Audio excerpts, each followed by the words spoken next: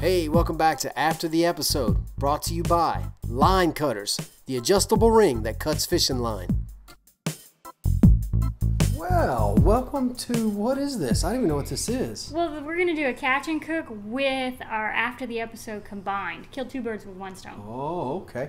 Well, there you go. Well, let's get after it. What are we cooking? We're cooking red snapper. Red snapper? Yes. Where did we get the red snapper from? Offshore, Grand Isle, Louisiana. With who? Captain Kenny. All right, let's get after it. What? So I've taken out the red snapper, cleaned it up, got the bloodline out of it. We're going to use all those ingredients you see there. The Parmesan cheese, Worcestershire, some breadcrumbs. We're going to do a little butter in the pan with some garlic. And the recipe that I found doesn't call for lemon juice, but I always like to add just a tad bit of lemon juice. So that's what we're doing. All right, Teresa, what are we doing first? First, you're going to take your pan, put some oil in it. That's going to keep your fish from sticking to the pan. I like to line it with foil so I can take it all out and throw it in the garbage when I'm done. Then you're going to take and put your red snapper fillets in there, like so. Just lay them in there on top of the oil. I'm only going to do a little bit because it's just two of us eating tonight. So then we're going to prep the butter garlic sauce that we're going to brush over those fillets and then stick it in the oven to bake. All right, Teresa, what's the next step? So you put the 4 tablespoons of butter into the pan here. I've been cooking a long time, so I know what 4 tablespoons of butter looks like. Measure it if you want to. If not, just eyeball it. This is going to be what you brush over the fish before you throw it in the oven to bake. So it calls for about a teaspoon of garlic. That's about a teaspoon. And you're going to cook this for 2 minutes. Alright, a few drops of Worcestershire sauce here. 1, 2, 3, 4. Yeah, that's about right. We're going to do some Creole seasoning, just a little bit because we don't like a lot. And some fresh parsley. This is straight out of the garden, so I know it's fresh. It didn't come out Zatarans out of the garden. No, I reuse. I reuse, you know. She reuses, folks. Yeah, I reuse. She doesn't have a Zataran factory in the garden. No, I sure don't, unfortunately. I'd like one. So, and then we're going to cook that on medium high. We're going to cook it down for 2 minutes. 2 minutes! It smells good already. I think I'm going to add a dash of lemon juice to it, you know? There we go. A bit of lemon juice. All right. Lemon juice never hurt nobody. No, helps with that fish, helps it taste better. So this is snapper we caught offshore with Captain Kenny at Bentrod over there in Grand Isle. So let's kick into some after the episode stuff here, honey. All right. Give them some info.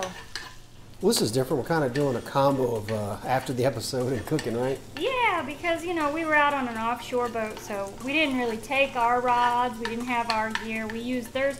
But there were some things that we were doing out there that you could tell them about, right? Now, the first thing we did was we stopped at a shrimp boat that was trawling, and we were trying to catch bonita yeah. for bait, right? Fabio hooked up on a shark. Yeah. That was something else. Captain Kenny had nicknames for all the boys. Fabio, Vampire, Indiana Jones, Harry Potter. Yeah. I mean, they all had nicknames. They all had a nickname, right? And then I ended up with Bill Dance, as y'all saw. Got a little emotional over there. Yeah, yeah. So my daddy called me when we went fishing. So the mangrove, he kept telling us to drop down, I don't know, 50 or 60 20 seconds. 20 counts on the mangrove. For mangrove. Apparently the mangroves are higher than the snapper. For some reason I kept catching big snapper and he kept throwing them back. I think Ty can't count. They said it wasn't, I swear I was doing 60 or whatever. You were doing 60 and you were supposed to be doing 25. Oh, is that what it was? Yes. Well, there you go. Yeah. That's why I was catching all the snapper. He kept throwing them back and they were huge and I was like, oh my gosh. Well, we were targeting He said there's time for big snapper later. Just we're gonna let these go. These aren't quite big enough. We're gonna get bigger. So yeah, which was hard to imagine, but this is South Louisiana oil rig fishing, so you never know. It's like Jurassic Park. Yeah. So and we were allowed to keep how many? On the mangrove, it was 10 per person. 10 per person. There were 6 of us on the boat. And these suckers were averaging 6 to 10 pounds for the big huge. ones. They were monstrous. Yeah. But everything out there is big, right? Yeah. Oh, yeah. They're huge. I mean, the Bermuda chub I'm used to seeing about this long, those were like 3-4 pounds a piece to Bermuda chub. Yeah. The fish that come up to the boat every time we pull up. Last time we were in Venice, offshore at the rigs, we were catching 75-pound, 100-pound yellowfin tuna. They said the marlin were chasing the tuna the week before under the boat. I mean, it is some epic offshore as much as the inshore bite is on in South Louisiana. Offshore is just as amazing. So the gaff hook, they had an interesting gaff hook. Mm-hmm. We're always using the spear gaff. We always use a spear gaff. Mm-hmm. But it's funny that they were doing this because years ago when I was running a boat, I took a piece of PVC pipe and put a shark hook on it, and I guess it's the same coon-ass ingenuity. And I saw they were doing the same thing, and it tripped me out. And it reminded me of how handy that thing is. And in the video, you can see them flipping fish off. You can see them venting the snapper, popping their air bladder. And they said that the hook point pops the air bladder much finer than the injector that they use that you buy, because it's a lot fatter needle. So they liked it for that too. And then they were using it to just generally gaff fish, lip gaff them and let them go. So I went ahead and made a couple of them because they are super handy and universal too, especially for flipping fish off like hardheads. Oh my gosh. Mm-hmm. All right, so let's brush this onto the fillets real quick because it's ready. So we're gonna brush the fillets with the butter sauce here. Look at that. Ooh, look at that. That looks pretty. Mm-hmm. This is a garlic butter sauce. That's gonna be good. And then you're supposed to turn them over and do the other side. So let me flip them over here. Do the other side. Real quick like.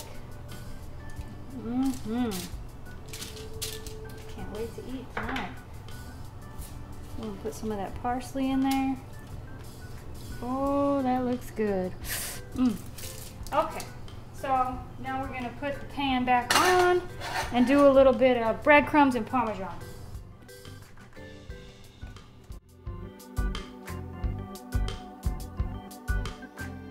So we're making the breadcrumb mixture here with the remaining butter sauce, and it's getting, you know, thick and crunchy there. Look at that.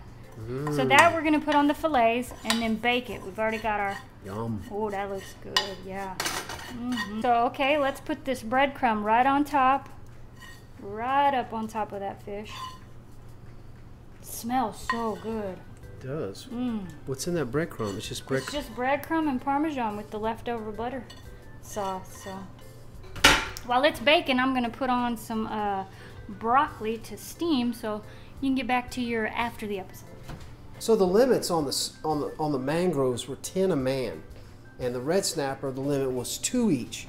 So we ended up with 60. We kept catching mangroves until we had enough, and there was 6 guys, so that was 60 mangroves we were allowed. And 5 guys, 1 girl. You know what I'm saying. And then we're allowed 2 snapper each. Because the land is so fertile, the delta, the silt, there's so much shrimp, there's so much nutrients in the soil. It's staggering the amount of fish. And if you've never seen it, it's a bucket list place to go. You got to go to South Louisiana. Go to New Orleans, take all the stuff in, take it, you know, all the tourism in, then head south of New Orleans and do some fishing. Trust me, it'll blow your mind. Let's talk a little bit about the LDA Foundation and the thing we did at the end there. Well, look, I'm all squatting.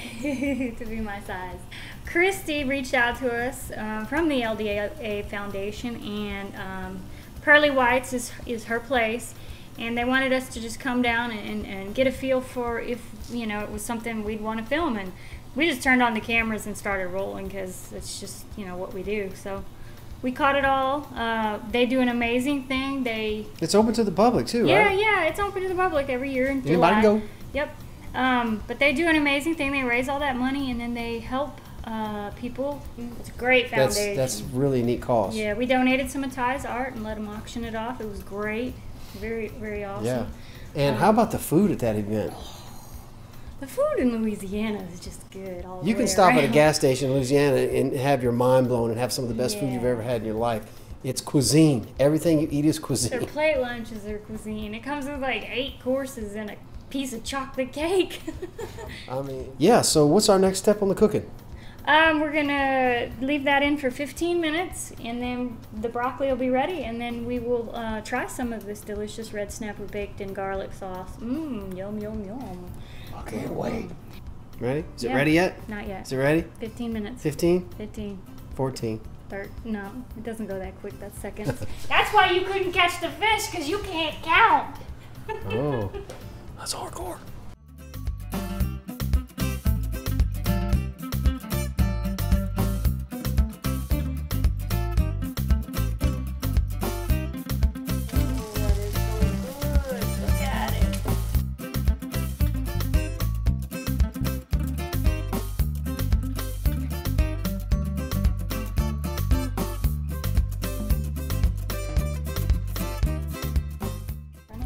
Ooh. There you go. Look at that. Let's try it. Well, here goes nothing. You ready? Got hot in that kitchen. All right. Here we go.